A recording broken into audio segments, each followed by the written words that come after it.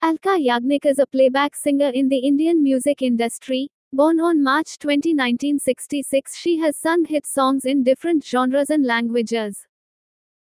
Alka began her playback singing career in the late 80s. By the early 90s, she sang a song in the movie called Tezab, where she sang, Ek Do Teen. This was a hit and would be the beginning of her success.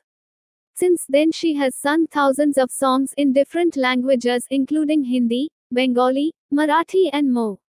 In 1979, she sang in the movie Payal Ki Jankaan. She also sang in the movie Lawaris. In 1981, she won her first Filmfare Award for the hit Ek Do Teen from the movie Tezab in 1988, but that was just the beginning. She then went on to winning 6 more awards, making her the female with the most Filmfare Awards to date. Alka has also won national awards for the movie Hum Heng Rahi Pyar Me in 1994 and Kuch Kuch Hota Hai in 1999.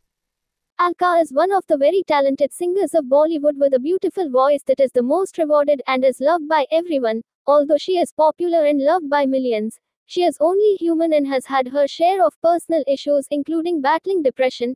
She admits to Anu Malik helping her through it. She has said to have sung her best songs during the 2 to 3 years she was battling this depression.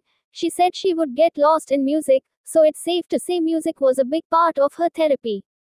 Alka Yagnik is said to have a net worth of 10 to 20 million. She was born in Calcutta. She married businessman Neeraj Kapoor and has a daughter named Saisha.